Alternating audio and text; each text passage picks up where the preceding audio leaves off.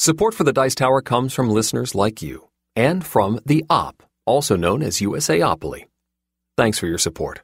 The Dice Tower, episode 651. 15 years ago, 2005.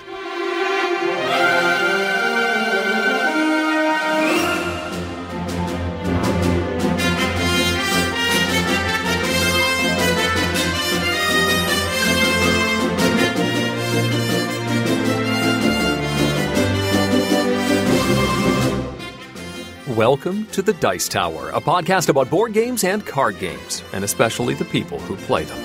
On today's show, Jeff examines quantum computing, and we look at questions about our gaming weaknesses, acquiring replacement parts for games, and the pluses and minuses of two-wave shipping. Then we look back 15 years with our top 10 games from 2005. I'm Eric Summerer, and joining me now, the YouTube to my Hulu, Tom Vassell. Was Netflix come out in 2005? No, I'm just saying that you are essential in this time of ours. And I just decided to go with another one, Hulu. Yeah, it's an interesting time to be alive, folks. It is. And it's even more interesting because we record these podcasts in the future. Now, we only record this one, 5 days ahead of time. Something right? like that. That's what we've always done. Yeah. But in 2020, 5 days is an immense amount of time. It is. Well, from the last time we talked to each other here on this show, 2 weeks, a lot has changed, yes. That's true. And so if you're listening to this way in the future, in the year 2030, in 2020, our lives were changed dramatically for at least a week, and probably much longer than that. Weeks to come, I think, yes. Due to the coronavirus. And so, yeah, it's an interesting thing. We're not going to, folks, if you are tuning into our podcast to get away from that, we're not going to expound upon this much, all right? There's enough of that in the news. We're just mentioning that it definitely has changed our lives, some for the better. I have my daughter and her fiance from college came home. That's and cool. They're here for a while. So I got a built-in gaming group that I really did crack it on games. And, but this weekend, really, I have lots of time to play games, more than ever before. So there's that. And folks, if you're looking for somewhere to go and to talk, we're doing a chat or some sort of live Dice Tower video every night around 9 p.m. So jump in, whether it's me talking to someone or Dice Tower Tonight or something or other. Come on board and say hi to us. Yeah. Tom joined us for Dice Tower Tonight last night, which would be last week if you're watching the archives. And that was fun to have you back on the show. We had a good time. So because of this, I'm sure we have a lot of chance to talk about games here. And we'll talk about them, right now. But what I want to do here is I want to start with Eric. And we're going to do all three of Eric's games. Oh. Mostly because these are games I've already talked about, and so I'd like to hear Eric's opinions of them. Yes, this is sort of my theme for the episode. Tom often, here on this show, will say, I think this is one you would enjoy. And all three of these games are games that Tom has highlighted on this program as ones that I would like. So we'll start. We'll find out whether Tom is right. Is he right? I'm also going to give my updated opinions on each of them. Okay, let's start with The Crew, which is now, at least from what I'm seeing on Twitter, available in English. I got my English copy from Cosmos, which has upgraded quality cards. They now have linen finish cards. The Crew is a cooperative trick-taking game in which the players are trying to usually achieve a mission that involves getting a certain card to a certain player, and the missions get more complex as you go. There are 50 different missions, different scenarios to achieve. Sometimes you have to do the tricks in certain orders, like the blue 2 has to go to someone before the pink 6 does, and trying to figure out how to do that is a nice brain twister and a twist on the trick-taking mechanism. Now, I mentioned this on Dice Tower Tonight, that I used this to teach the concept of trick-taking to my children. And It went relatively well. I was a little worried in trying to use this as a teaching tool, but they got the concept. They are still learning to not necessarily win every trick, My youngest certainly wants to try and win. If he has a 9 or an 8 in his hand and he can play it, he'll usually want to play it because he wants to win. But that's not necessarily the best thing to do for the mission that you're trying to complete. But they're learning and we're making progress. I think the boys and I are now on level 10 or 11. And when my wife has joined us, we haven't gotten nearly as far. We're only on like 3 or 4. But I played this with my group, my game group. We threw it out just to try it out. You know, maybe we'll do a couple hands as sort of a time filler while we wait to play something larger. And we ended up playing it all night long. Went like 20 hands, got through 15 missions. The Crew is a terrific game, twist on the trick-taking genre, and it's co-op, which has me sold. The fact that it works for my kids, too, and they keep asking to play it. I played it tonight before recording tonight. So huge thumbs up for The Crew. Yeah, so I stand by that this is going to be one of the most played games and talked about games years from now. I think this is an instant classic. This is still my favorite trick-taking game, definitely in my top 10 cooperative games. And it's one of those games where I do not know how to explain the just sheer thinky pleasure I get from sitting down with several other people who are also quite good at trick-taking games, and we puzzle it out together. Yeah.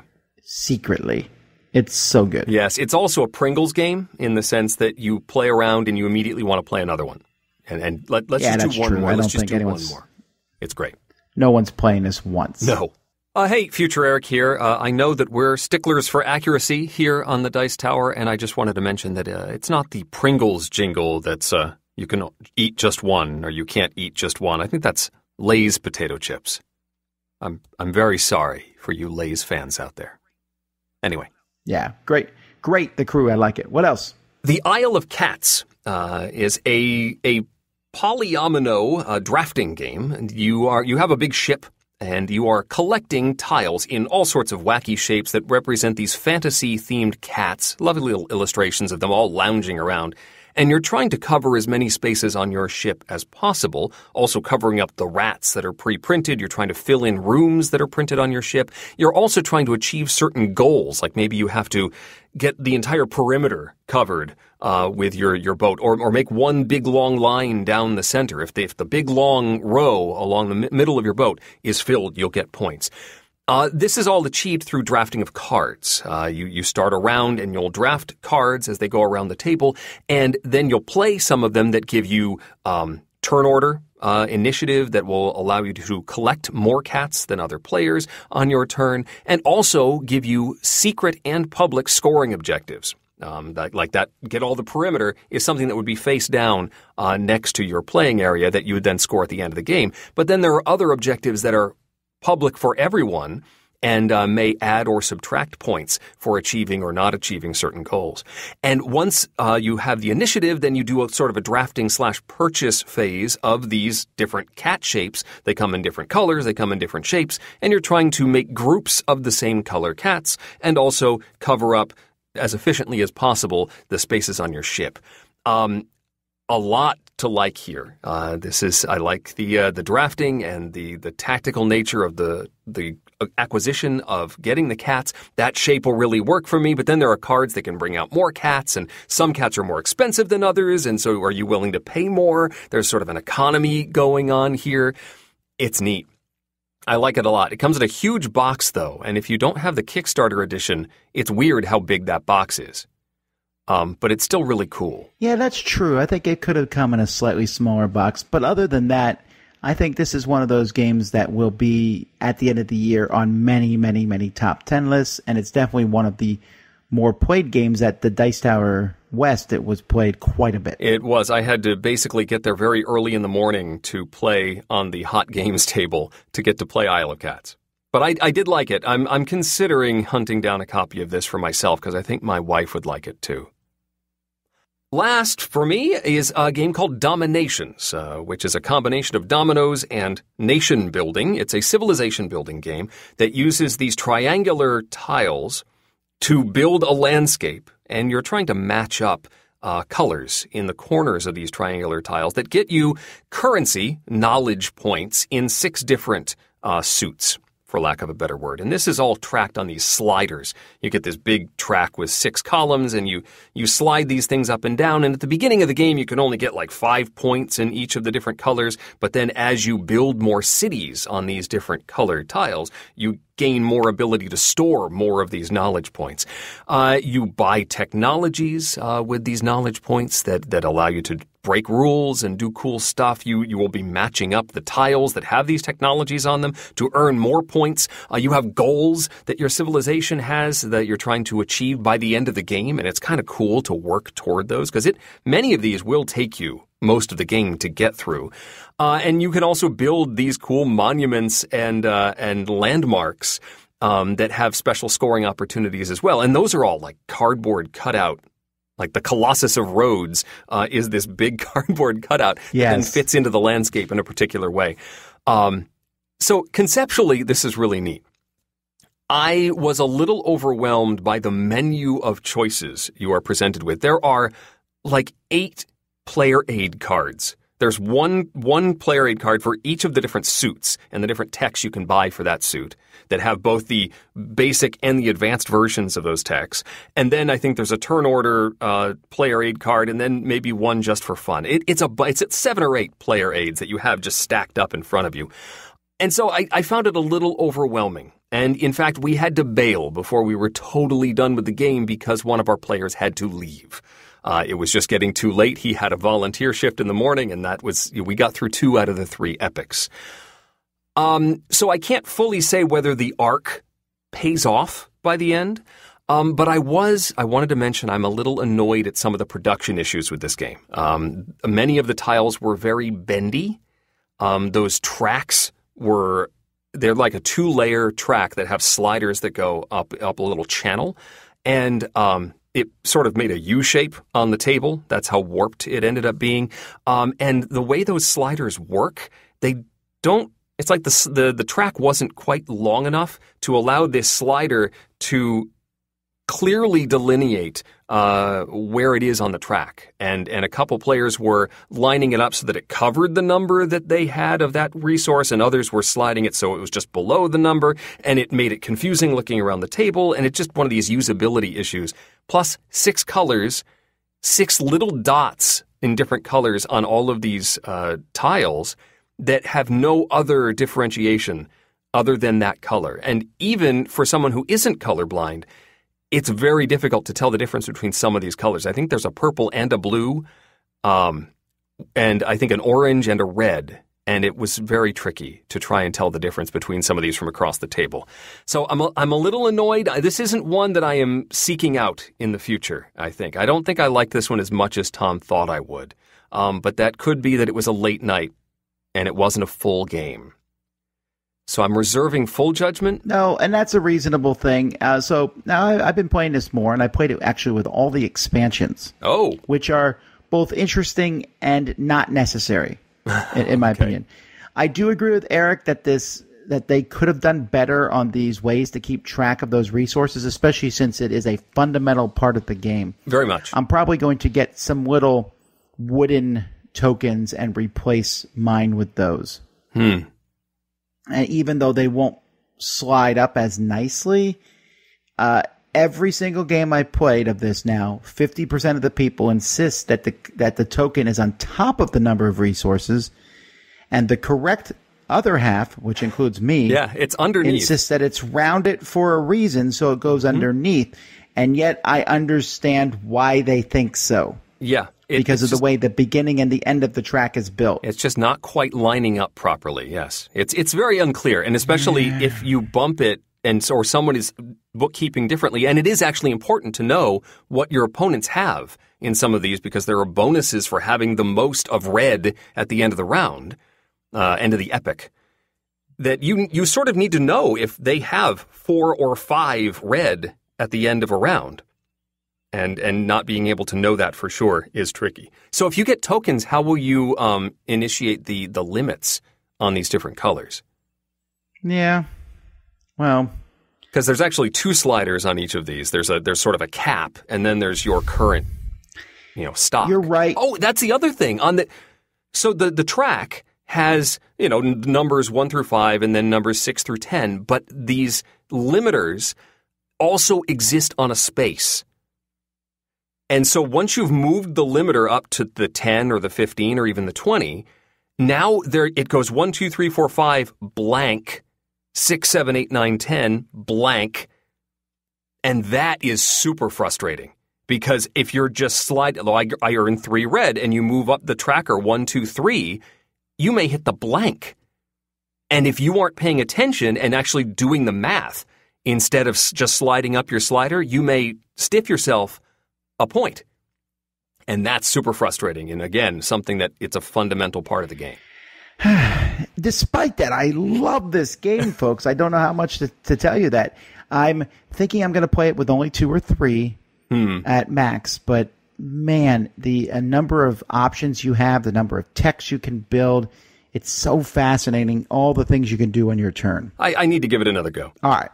Let's talk about some fairly simple games here. We'll start with Offshore. Offshore is from Aporta Games. Now, Aporta Games has made a lot of stuff that I really like Automania. Yep. This is a game about building oil rigs in the sea. And essentially, the way this game works is you have 3 actions you can take in your turn. You go collect basically a technology tile, or you're going to start an oil rig in a spot on the board. There's various spots on the board, and these spots need combinations of technology tiles. So maybe I have a red and a yellow technology tile, but I want to start an oil rig in a certain spot, and it needs a red, yellow, and blue. I don't have a blue, so I ask Eric to help me. You can ask one other person to help you. Well, I mean, you can ask anybody to help you, but you can only take one person with you. Okay. So you need the correct combination of tiles.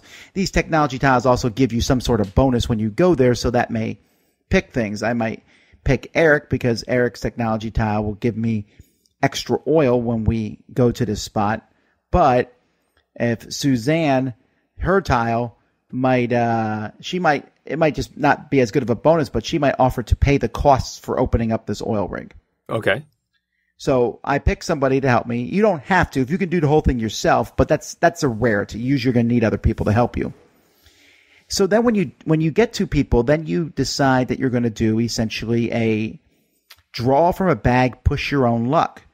You start drilling for oil, and you draw these tiles one at a time. And if you ever reach 4 of these time tokens, you bust. And the last 3 tokens that you've drawn go away. But you can keep drawing these tokens, and different tokens will give you money and victory points and oil. And you can have special abilities that let you add it.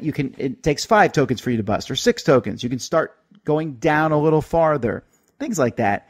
So there's this push your luck aspect. Then you get these oil barrels. And then the third action you can take in your turn is oil barrels that you've collected. You can sell them at different spots around the board and get money or victory points. Very simple game. It's like what I would call this would be, it's negotiation for sure, but it is controlled negotiation. By that I mean there's only so many things you can negotiate with. So if you don't like these really open-ended games, this one's a little closed in that regard. The box said 3 to 5. I opened it up and set it up for 2 players and then realized it said 3 to 5 on the box. But then I looked in the rules and lo and behold, there were advanced rules for 2 players. Oh, surprise. Yes, but after playing it with 2 players, they were correct on not putting 2 players on the box. That's why it's advanced. You can do it. It's not good. Yeah. But I really like it. It's a solid middleweight game. I could see people being a little annoyed. The push your luck aspect can really swing. If you push your luck, sometimes you might do a little better and sometimes you might bust.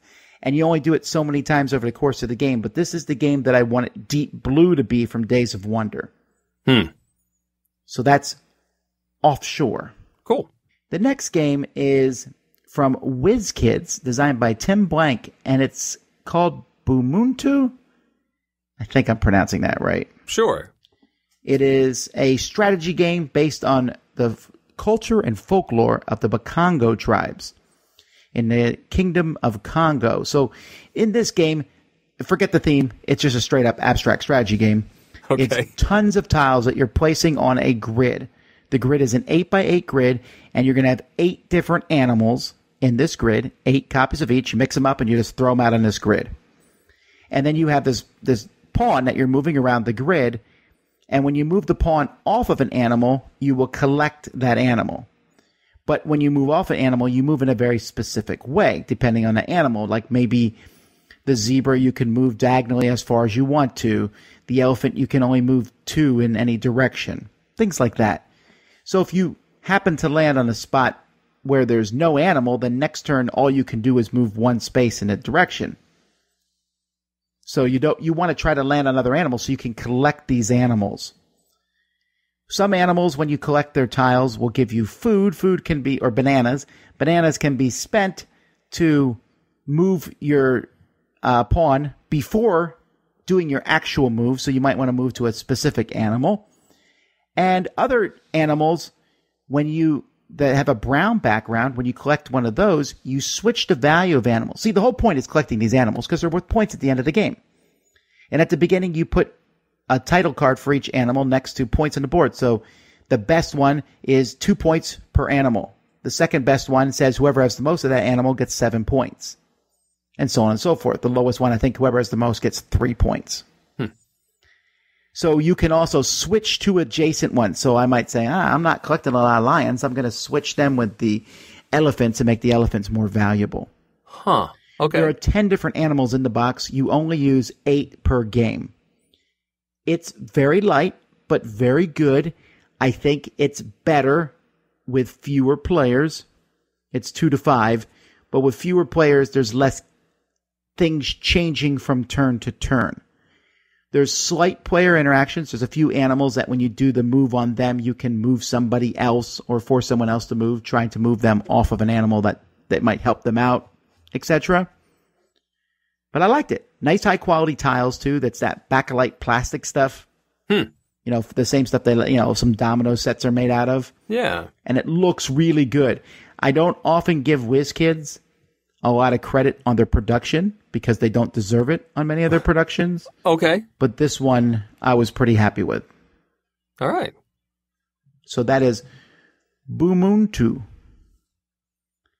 And finally, I have this little game that you may or may not have heard of called Magic the Gathering.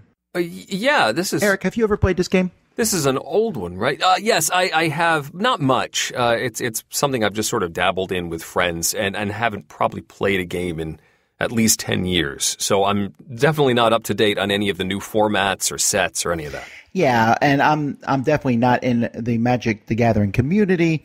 I don't know everything about all the different stuff that goes on. And there's this meta game and new sets. And I understand a little bit of it, but not a lot.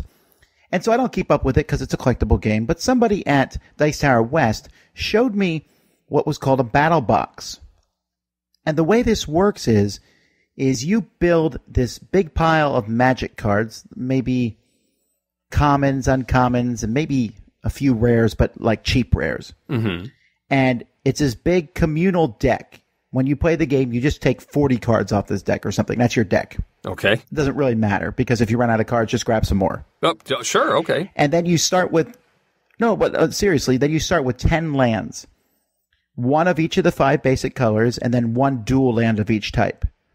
Okay. You draw 4 cards from your deck, and then each turn of the game, you may play one of your lands, and then Magic the Gathering as normal. So every turn, you're putting 1 land into play. So you can't get messed over by drawing a handful of a lot of lands, or the opposite, where you draw cards and get, too many lands or too few lands, whatever it might be. And you can't build this overpowered deck because it's impossible. It's this big collective deck, and you're playing all 5 colors. And it's really fun. I really like it. I got a set of this. So they helped me find the cards online. I got them all, put it together. I'm going to put it in the Dice Tower library. Yeah. It's a nice casual way to play Magic. Yeah, you when we did our top 10 M games, I guess 2 weeks ago, you mentioned that this was something you were interested in, and you were thinking about putting in the library. So now you have successfully constructed a set. Did you go with all commons? Did you go with uncommons? What was your goal in assembling the cards? There was no goal. the person who showed me this Dice Tower, Wes, sent me an email with a suggested card list. Okay. And I said, great. I don't feel like hunting all this stuff down. Lo and behold, I did not have to. Uh-huh. You cut and paste it and put it into this website called TCG Player. Okay. And then what that does is it searches tons of sites and tells you here's the cost of all the cards. Wow. All right, fine. So then I click it, I make one payment, and then I got 62 emails from 62 different stores telling me they were sending me cards. 62 envelopes showed up with, anywhere from 1 card to 30 cards inside each one. Wow. Yeah, the mailbox was full. If you just want letters in your mailbox. I just really want people to write to me. Yeah, it was a neat thing. It was unusual. My wife's like, I need to search for the real mail. Bills, whatever. There's like one bill in the middle. Yeah, so, I mean, I will say it was a pain to open all this stuff because I opened the envelopes and then they stick the cards in penny sleeves, sometimes inside another penny sleeve, inside a hard sleeve that they then tape up. Oh, yeah. And I'm trying to open these things without destroying the cards. Oh, yeah. But they've learned how to ship carefully that way. Yeah. It was a really neat experience. Overall, I really enjoyed it and I would recommend it. But it's easy for you to do it. This is good for me. I can put this in the Dice Tower library. People can play it. And at the same time, I'm not too worried about people stealing it because the Magic cards aren't really worth that much. Cool. Alrighty. All right. Before we jump to our next segment, which is going to be Jeff, I want to say a couple things. One, thank you if you backed our Kickstarter in January. Our backer kit, where you will go in and confirm what you want, should be going live this week. If you backed our Kickstarter at all, we're going to be slowly rolling it out and sending it to a few people at a time to make sure it works properly, and then everyone will have a chance to go in there. If you wanted to be involved in that, we'll have a link to that. You'll be able to go to it just by going to DicetowerKickstarter.com. We'll redirect that link there once the backer kit is fully live. But that's pretty much, actually, I said I had a couple things. That was pretty much it. Let's jump to Jeff. Okay. Support for the Dice Tower comes from the Op Games, also known as USAopoly. One of their latest releases is the Op's Talisman, Kingdom Hearts Edition. It's the first Kingdom Hearts board game, and it features fan-favorite characters and figures from the video game. Tom, did you play Kingdom Hearts? Yeah, I gotta say, this is one of those games that still kind of blew me away when I was playing it because I was running around with Mickey Mouse and gang, and suddenly people from Final Fantasy showed up involved, and that just kind of blew my mind that they put all this stuff together. Really beautiful game, and so glad to see it's here now as a board game in the Talisman setting. And it's available now.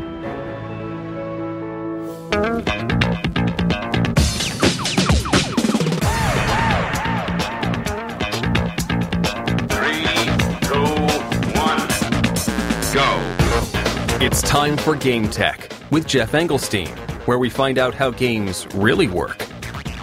You may have heard of quantum computers and how they are going to revolutionize the digital realm.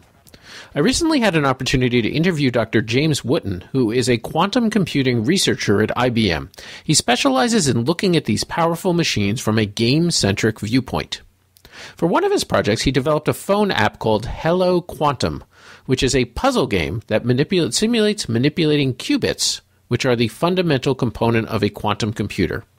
Current quantum computers have tens of qubits, while traditional computers have billions or trillions. How can these systems be comparable? Note that the audio quality on Dr. Wooten's side was not great, so please bear with us. These numbers of qubits are the ones that are actively on the device processing information at any one time. And if you want to do something number theoretic, you want to, add some numbers, for example. So the number of qubits you would need on the device would be around the number of bits you would need to represent these numbers. But of course, adding is not something we typically want to do. But then if you look at certain types of problems, if you want to factorize a number of a certain size, then the number of bits that you would need to represent those numbers is not huge, but the number of bits you would need in the entire process of factorizing it is exponentially large. And that's not true for quantum computers. So this is the kind of then comparison you have to make. So I think what I would say is that you would use quantum computers for tasks that you don't even consider using normal computers for. So it's hard to really give a comparison of bit number to qubit number. For example, if you wanted to simulate one of these 53-qubit quantum computers, the number of bits you would need is probably the number of bits that live on the world's largest supercomputer. So there's kind of the comparison. But it's hard to make a comparison with these things because it's really apples and oranges. The other aspect of games that Dr. Wooten is working on is actually using a quantum computer as the heart of a game. Again, apologies for the sound quality. Like you talk about, the early use of computers, and the first use of computers was to assist in the military and to solve these problems. But like you said, in the 50s and 60s, as they started getting to labs at MIT and places like that, they made games like Space War and Adventure and realized that, this could be a whole platform of not just a game to explain how the computer works, but just the computer itself could be a whole new medium to express game ideas. Do you feel that quantum computing, right now it's, I guess, prohibitively expensive, or maybe not, but ultimately do you feel that this will lead to certain types of games or gaming experiences that we can't do now? I think that it will help. I think that the creation of games is something where game designers can always use whatever tools are available to them to make new experiences. And so I've been trying to more rigorously think about exactly where in games quantum computers could help. And one area I think is a very good hope is procedural generation. Because in procedural generation, you need to be able to make content, and that content has to be as different from the last content as possible, but it has to satisfy certain constraints, like a puzzle should be solvable, a level should be completable. But you might also want to get some information like, what is the best way to solve this level, so you can offer the player some feedback.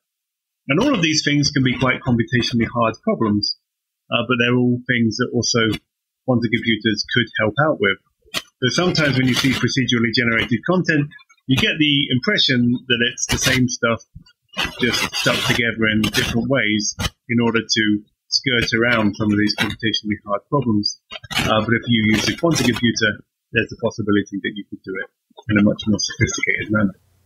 Now, the key message I took from this interview is that quantum computers are fundamentally different than traditional computers. They will not replace the traditional. There will always be a place for both.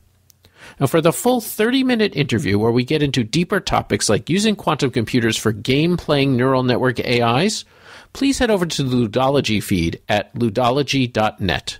You can also find more details about quantum computing by downloading the Hello Quantum app and going to Qiskit.org, that's QISKIT.org, where you can download open source tools to learn more about and actually program a quantum computer. This is Jeff Engelstein with GameTech. Tom. Tom. Tom. Hey, Tom. Have you ever accidentally eaten one of your game pieces? Do you ever make a fort out of game boxes? How big can a miniature be before it's not really a miniature? And now, the Dice Tower will authoritatively, definitely, possibly, maybe, answer your questions. Tom, which way to the game library? Joseph starts us off today saying, watching the latest Top 100, a very evident fact became evident. There seems to be no one on the Dice Tower team who's hot on heavy Euros. Meanwhile, there are several heavy Euros in the top 100 BGG list. Any chance of hearing more on this kind of genre on your shows? Well, anytime someone says this, what they mean is they mean extremely heavy Euros. Because we all play heavy Euros. For example, we were just talking about DomiNations. That's a heavy Euro. Whether you want to admit it or not, it is, yes. Compared to 99% of the games out there, it's heavier than there. But what you want is even heavier than that. Happily, on the video channel, we have Ambi Valdez from Board Game Blitz, and she loves these heavy games. I believe Mandy likes a lot of them, too. And Mandy does. I will dabble, but I tend to lean more middleweight these days. Yeah, so either how. It was just a really fantastic. There's so many great games out there, and you could say there should be someone covering a specific type. We just try to get people who like games a lot. Adam says, as some of the longest and most respected board game content creators, who's he talking to, Eric? I don't know. Maybe it's somebody else. Oh, yeah. Well, we intercepted the question. We should answer it You've anyway. inspired a number of people who make content today. So, what do you think helps popularize in board game? What do you think you help popularize in board game content creation? And who do you currently get inspiration from? And one piece of advice for anyone looking to make content about board games or be a Dice Tower contributor. So, the first one, which is the egotistical question, is, what do you think we help popularize? Standing in front of a wall of games? Man, Eric, no joke, I was just going to say that. That's why I jumped in. I mean, it's the cliche now. I think that's the one thing I know that people have copied. It's an easy backdrop. It makes sense. Yeah, it's not like, anytime I say that too, it's not like I had this brilliant idea. I just thought, let's stand in front of games. And if I hadn't done it, the very next person to review would also have done it. Right? Yes. It's only because I was one of the first reviewers. And Scott Nicholson was busy running around outside with his camera. I think, I don't know, because I would say top 10s, and we definitely popularized that top 10 thing, but it's not like top 10s hadn't been done before. No, there was this late night guy that did it a lot. Right. The only argument I might say is that David Letterman's top 10s were always to be silly and funny. Our top 10s, we were trying to give you actual top 10s, and then we started arguing up to wazoo about them. So there's that. I don't know. Whatever. But where do we get inspiration from? For me, everywhere. Anytime I watch something funny or interesting, and just hanging out with the guys in the studio or talking, I think of funny ideas, and sometimes it works and sometimes it doesn't. But I don't know. I'm constantly getting inspired by the people who are doing entertainment in the board gaming sphere. People like Paula Deming with like sketch comedy and Ambi's musical parodies, and the entertainment from a board gaming perspective is really fun for me. And then, piece of advice when making content about board games? We get asked this a lot. Yeah. I mean, find your own voice. It doesn't work to copy what somebody else is doing because that's the way it's quote-unquote done. Find your perspective. What can you as a person, an individual perspective, contribute, which is great. Yeah, it's interesting. There's a lot of pieces of advice. So I try to give a different one maybe each time, but I think one would be, don't get caught up in the negativity that you will eventually get from some people who watch your show. You can learn from advice, that's for sure. If 65 people tell you your camera's crooked, there you go. But if one person comes on and says you're an idiot, a moron, you're boring, you're ugly, whatever, who cares? Don't let that get you down. Concentrate on the positive feedback you get. Try to improve, but don't worry about that negative stuff. Nick is asking, what is your gaming weakness, your gaming kryptonite? I will share mine to provide some context to the question. I struggle in engine building games at not going for the quick wins. The 5 or 10 points that are the quick grab but don't offer long-term benefits. I guess I just get scared of falling behind early and need to see something providing an early return. As an engine builder, this certainly works to hurt my long-term prospects. So, after airing my dirty laundry, what are yours? I think for me, I tend to ignore the stack of cards that offer some sort of end game bonuses. Like if you've got several options on your turn, and you can trade, you can move, you can collect, you can harvest, or you can go to the town hall and select from this stack of cards, which there'll be lucrative things at the end of the game. I totally ignore that stack of cards because it's this unknown nebulous thing. I can see the other stuff, but that stack of cards, and this is to my peril because the players who go, I'm thinking of, it's one of the key games. Cathedral is one of these. That you can get these lovely little benefit cards, and they're amazing. But I totally don't go there because it's this stack of cards. I don't know what's there. Is it good? Is it bad? I don't know. I'm gonna do the things that I can see. So that unknown stack will get me every time. I am easily destroyed by getting so caught up in having a great game that I forget to try to win. This happens in engine building games, and I'll be like, this one lets me draw 3 cards and gives me 4 money. And pretty soon I'm like, ho, ho, ho, I'm getting 64 money a turn and drawing 17 cards. Was I supposed to get victory points somewhere in there? But my engine's so cool. And I sometimes just forget to make that hard turn. Like, oh yeah, well, I lost a lot, but I did something cool. And I guess my other kryptonite is just that Timmy thing. I want to do this amazingly cool thing, which will be fun. Control the giant monster, get victory points for being the only person to do something that I will ignore good strategy to do the fun thing. You want to push the buttons. All right. Yes. Big Ben says, is there a good resource for replacing missing or damaged board game components? Not Asmodee. I recently lost 2 cardboard chits to one of my favorite games, and he didn't want to replace the whole game, but where's he supposed to get this? He just needs 10 cents of cardboard. He says that his friendly local game store does offer parts from games that were sold, traded, but they don't have parts for this particular game. And everything online is generic replacement, meeples, discs, and it's hard to find an exact replacement. I was contacted by someone who was thinking about doing this, but the logistics of this are horrific. Yes. Because you would have to keep, let's say, how many games would you have to keep? So let's say someone's missing a card for a game. So I buy a game, I'm like, I will sell parts. Right. And I sell you the card for that game. And then Eric misses the exact same card. And I'm like, what a jerk. Yep. Most publishers, though, will have replacement parts for their games. If it's still in print. If it's not in print. But they basically just opened up copies of their games. I mean, they just have a couple copies on the shelf that are parts copies. It's the same thing. That's true.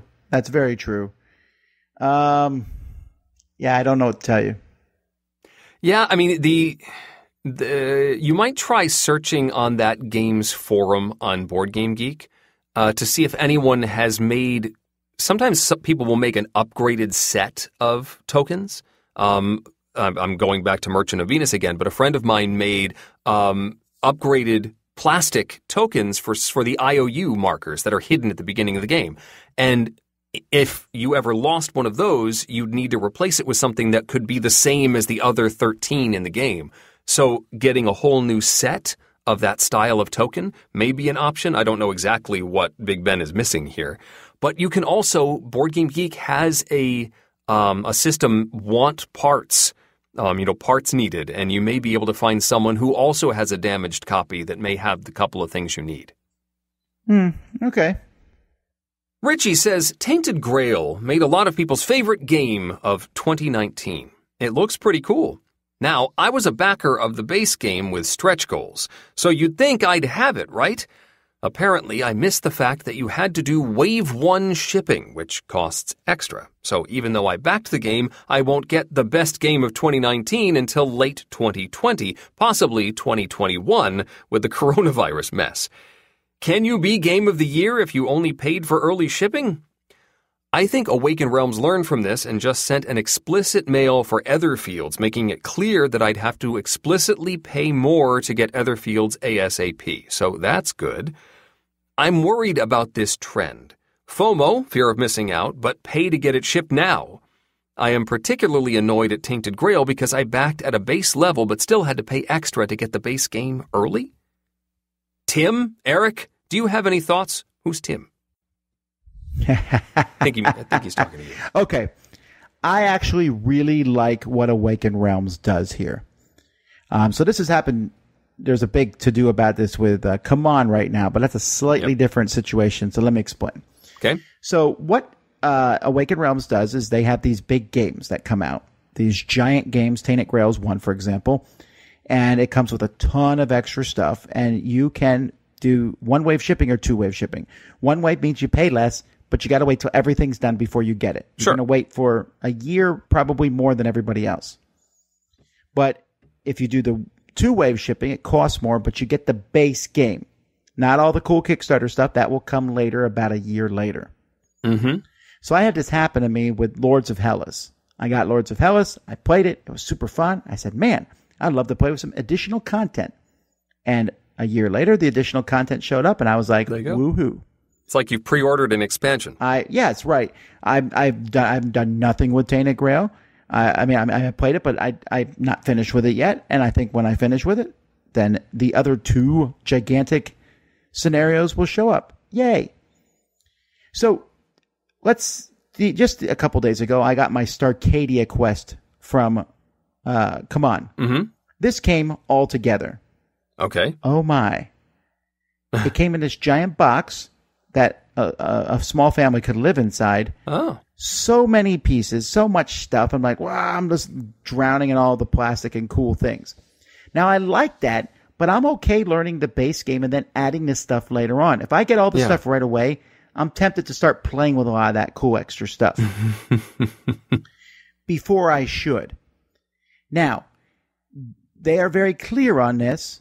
You don't have to do that if you want the base game or the other one. You have to pay more to get the base game first, but it's completely up to you. It's not that they're trying to get FOMO. It's just that they're printing it in these two waves. And yes, and sometimes even development's going into the second wave. You don't have to get it in two waves, but that's up to you. I personally prefer to get it in two waves because I get the base game and add other stuff. Now, what Come On just recently did is they didn't mention that they were going to do two waves until after the Kickstarter. Then they said, you can get it in two waves, but you pay more shipping. Same thing, basically. The difference is they also were selling it in retail at the same time. So in August, they're going to sell the game in retail. And if you only wanted the base game, you didn't even need to back the Kickstarter. So Awakened Realms doesn't do that. Well, you didn't get all the Kickstarter bonuses that you'd get for backing the base game. That is true. That is true. And there were a lot for that campaign. And so people are still annoyed about having to pay for extra shipping. And they're not even getting anything other people don't have. It's also going to retail stores at the same time. Now, I don't want to get into a big thing on whether that's right or wrong per se. I'm not saying that Come On's wrong for doing that. I just see how people can be annoyed by it. Mm-hmm. I can see that people think that the places are charging money for extra shipping. I'm dealing with shipping costs right now for my own Kickstarter. They're a bear. Yeah. And likely they're going to get worse. It's a pain to ship everything and get all that stuff done. Mm-hmm. Two-wave shipping, I think, is a good solution, especially if you know about it ahead of time. I would always pick two-wave shipping myself. I'd rather pay a little bit more to split up me getting the game. Well, Not to mention I'm in on this. That extra stuff doesn't matter. I'm in on the Come On Marvel game, and I just, in fact, right before recording, I chose my two-wave shipping because I'm hoping to do just as you said, introduce the game to my kids, just the base game, and then it'll be like this, big surprise when the new stuff comes and we're ready for the expansion and all the new Kickstarter exclusives and all that fun stuff. So I'm actually looking forward to getting it in waves, just so we're not overwhelmed. I just realized I haven't filled mine out. Well, I don't think the notices are just going out, so you should be all set. Wait, this is 44 minutes ago. I've been recording for more than 44 minutes. I just happened to stumble upon it. I was like, I wonder if that's up yet, and it let me in. So this is the most relevant question we've ever done. It's like hot news right here. How far in did you go on that Marvel game, Tom? None of your business. I love Marvel. That's all you need to know. This was my first experience with a Come On product, so I know that a lot of this is well-worn territory for them. But they presented this base game, and I'm like, yeah, great, I'm in.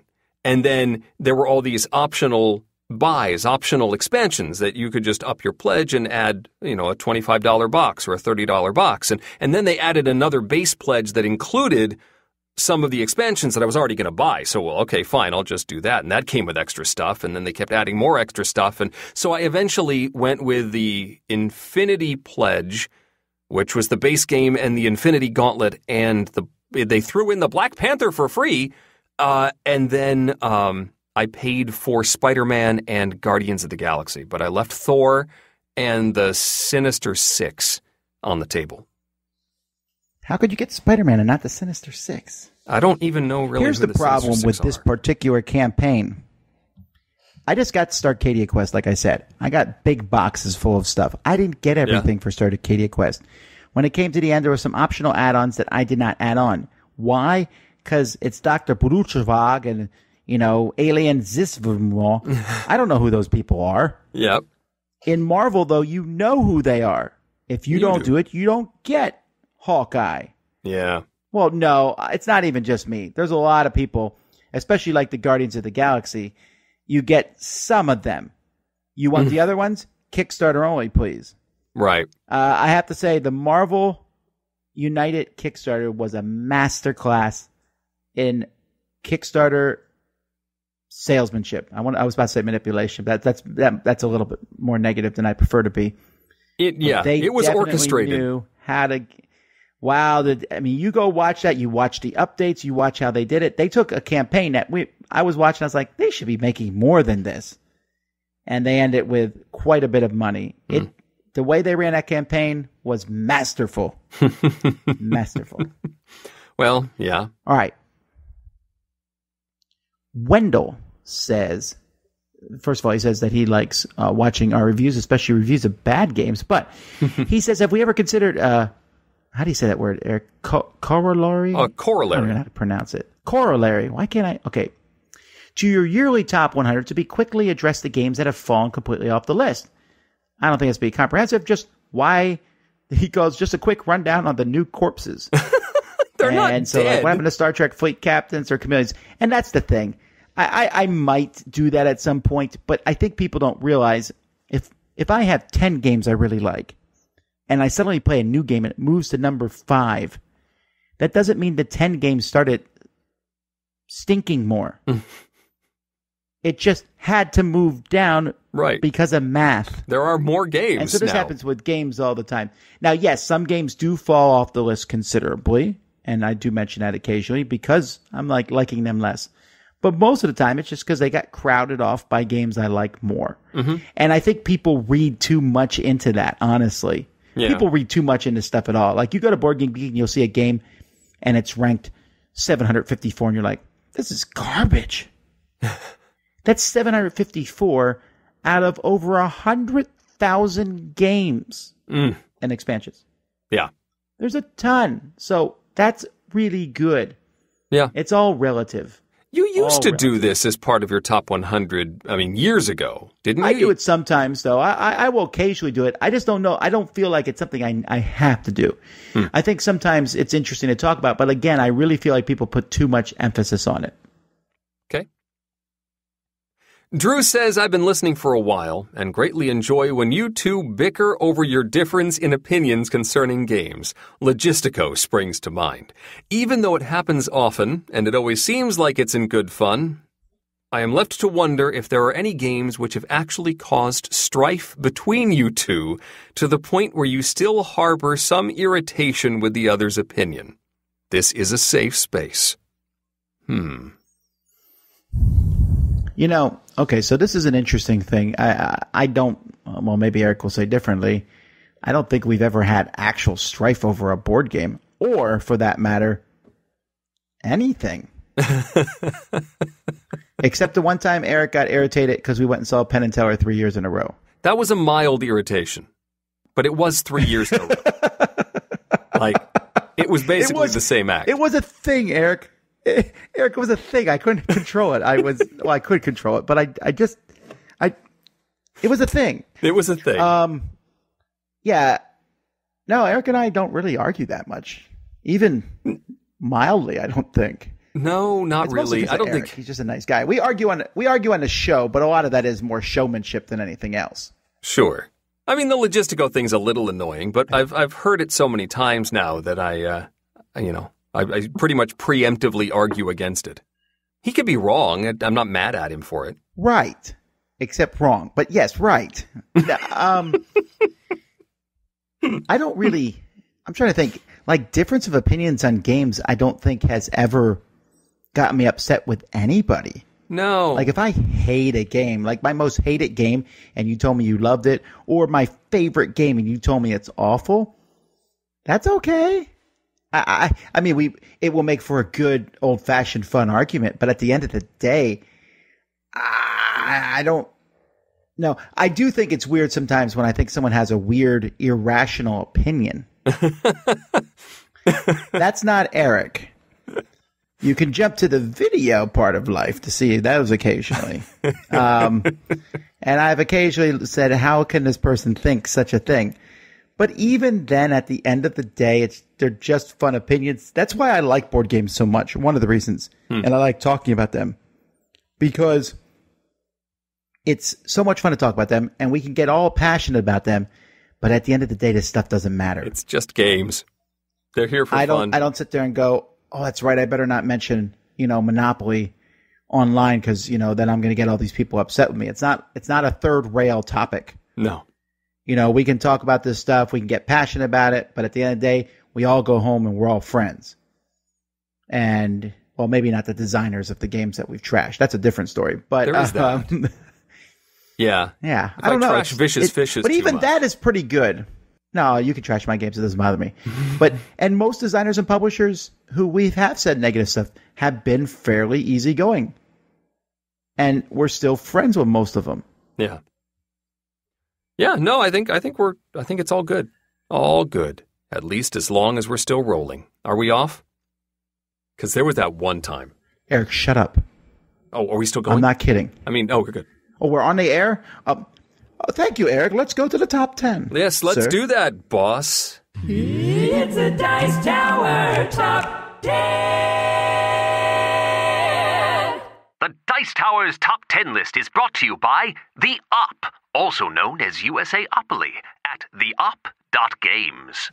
Okay, folks. Wow. So this is interesting to me as we look back at the year 2005 because, as Eric was just pointing to me off air, this is one of the first, this might be this is the first year that we recorded the podcast was in 2005. It was October, I think, 2005. And so this was one of the first times I did a top 10 games from that year. And my tastes have changed a bit since that time. Okay. And then I'm looking back 5 years later in 2010. We did a Best Games from a decade ago. That was Dice Tower episode 391. This is what, 651? 651, yeah. Whew. And even then, I believe my tastes have changed. And in fact, what is this game also from 2005? Am I just not good at looking up games these days? I don't know, maybe. I'm still kind of a noob at this sort of thing. And so... you'll eventually get used to doing top 10 lists. All right. Well, I'm making changes on the fly. There we go. All right. Now I've looked at these lists. Some things have changed, and some games have dramatically fallen off for me.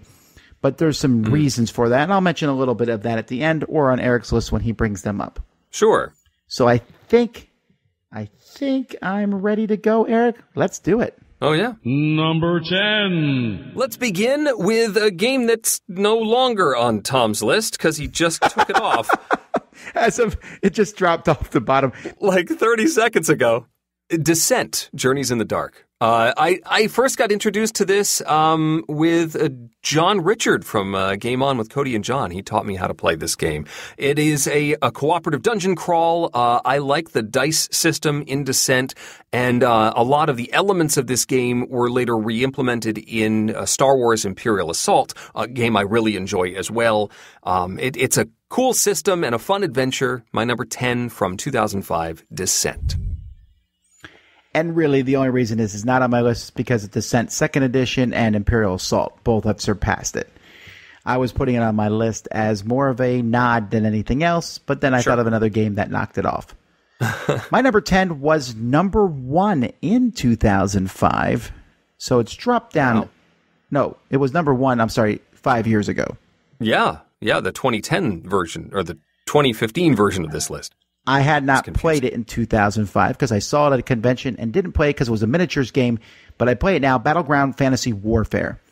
This is a game, if you've never seen it, where it's a miniature game, straight up, but all your miniatures are cards.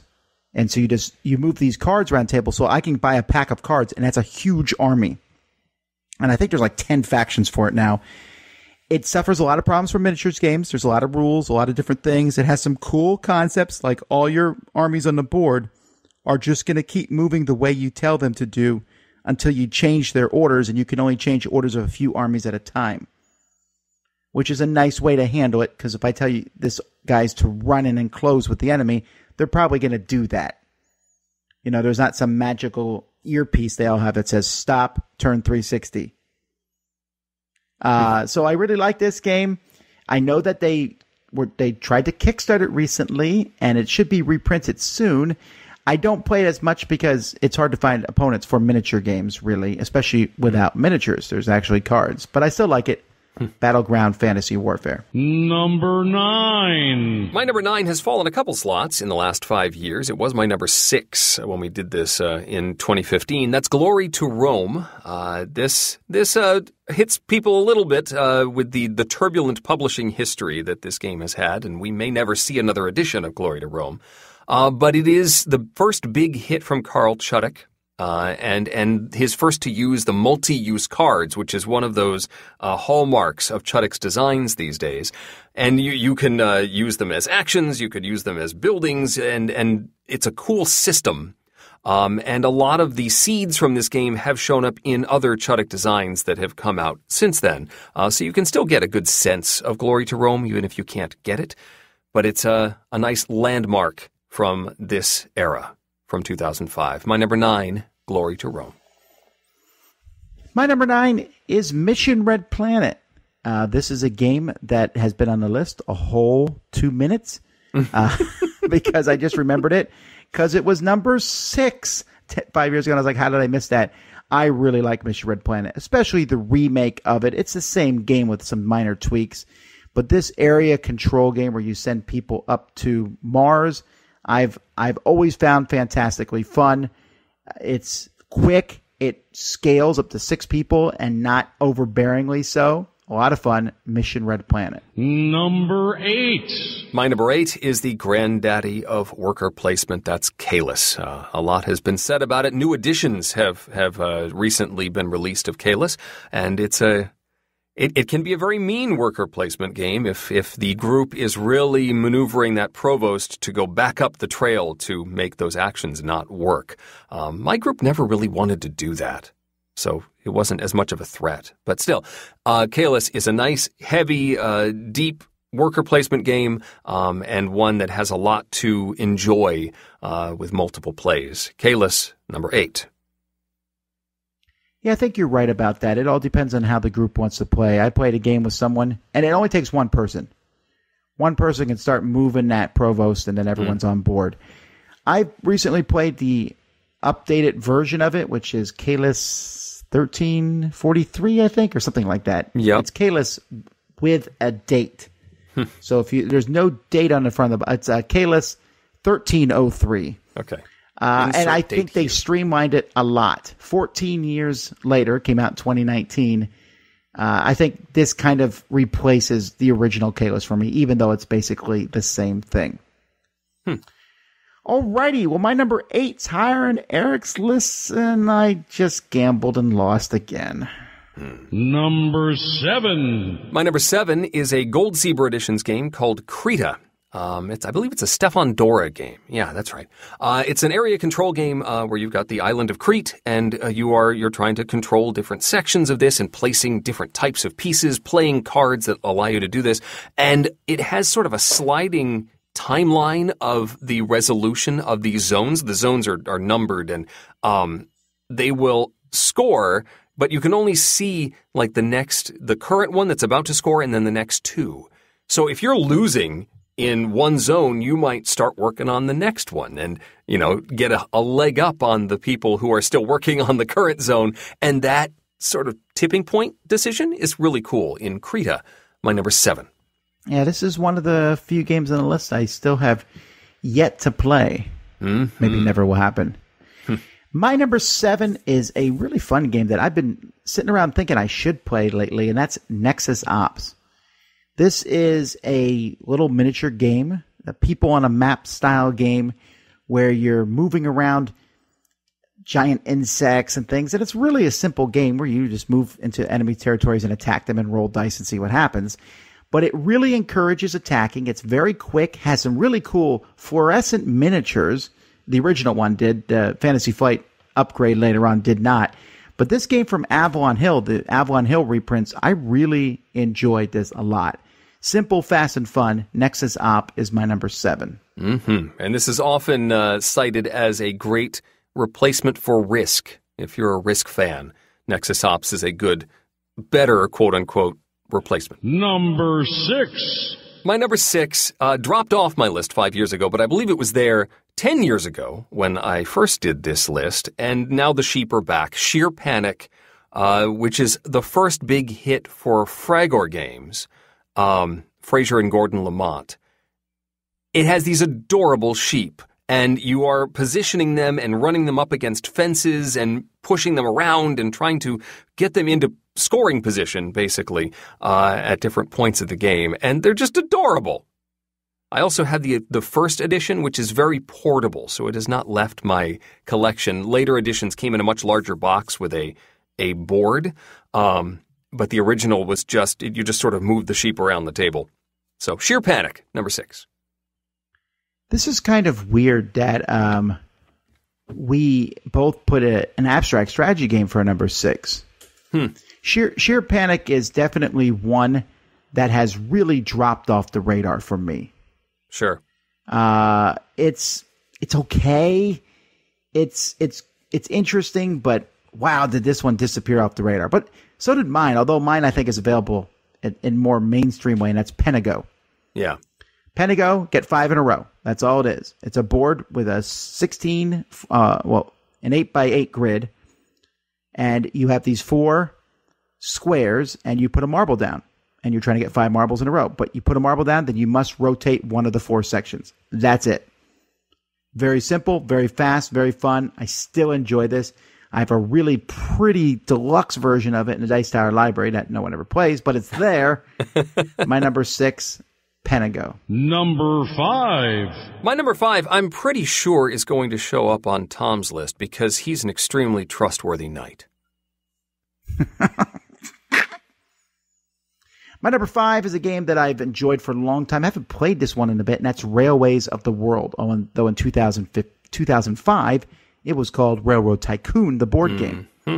This was a reworking of Age of Steam in a nicer, gentler, bigger way with plastic miniatures, and I liked that combo.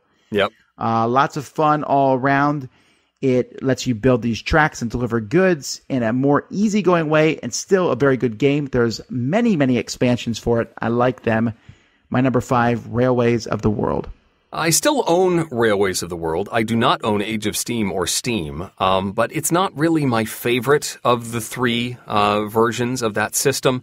It is almost too big. It's got giant boards and the big plastic minis, and it takes up a lot of table space, so it hasn't really hit the table as much for me as I would like. Number 4. My number 4 was my number 2 5 years ago. That's Indonesia. This is the Splotter game about Indonesia. You can harvest different crops. You can even combine, spice and rice, I think, to make siap faji microwave meals. You could own the shipping company that sends, that's one of the goods that you can evolve. If you own both a rice and a spice plantation, you can start making siap faji. Yeah. Oh, yeah. It's pretty cool. Anyway, you can buy the shipping companies and send these goods to cities and increase their demand for them. And it's a mathy game for sure, but one I love. Number 4, Indonesia. My number 4 is at the very other end of the complexity scale, and that is Diamant. Diamant was redone later on as Ink and Gold, although the Diamant production still really awesome. This push your luck game where you decide how far into the cave to go still gets played for me today, and I still have never won and never will. Well, no. There will be a day I will win Diamant by the biggest score on Earth. Someday. But until that happens, someday when you're in the board game rest home, find the gold, and then I'll jump up and cheer and immediately break a leg, a hip. I broke a hip from happiness. It's worth it. Diamant, my number 4. Number 3. My number 3 was Tom's last-minute number 8, and that is Vegas Showdown. It was in this exact same position 5 years ago, and there's a reason for that. This is a classic.